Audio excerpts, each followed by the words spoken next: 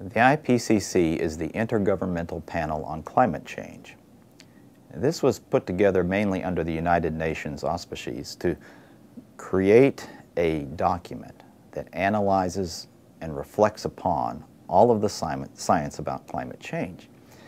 And so authors were gathered from all over the world, different countries, and every 5 to 7 years a report is issued that gathers the latest information about climate from all of the scientific literature to tell us what has the climate done, what is it doing now and why, and what might happen in the future, especially if certain policy decisions are taken. What are the vulnerabilities we might have to climate change? And so the first of these was done in 1990. The second was a supplement done in 1992, and that's where I really became involved because it was around that time that Roy Spencer and I produced a global temperature data set from satellites, the first to have ever done this.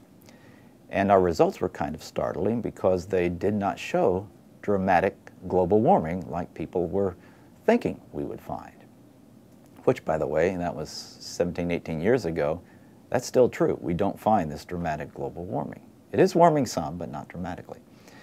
In 1995, another report came out I was involved with as a major contributor.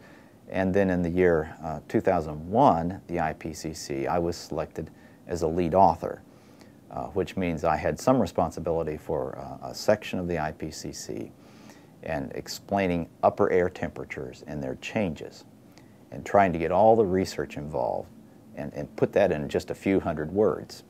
Now the document is very big, hundreds and hundreds of pages, and so having a few hundred words in hundreds and hundreds of pages is might not be a great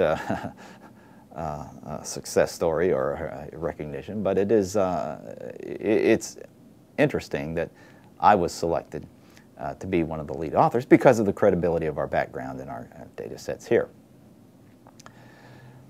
But people should understand the IPCC makes pronouncements that are based upon the way the lead authors write various sections. And I should say these pronouncements are consensus statements. I happen to disagree with many of the pronouncements there, but the weight of having a lot of scientists, or the impression of having a lot of scientists agree on something, carries a lot of weight. And so while I disagree with a number of statements in the IPCC, it has a big voice in this whole argument.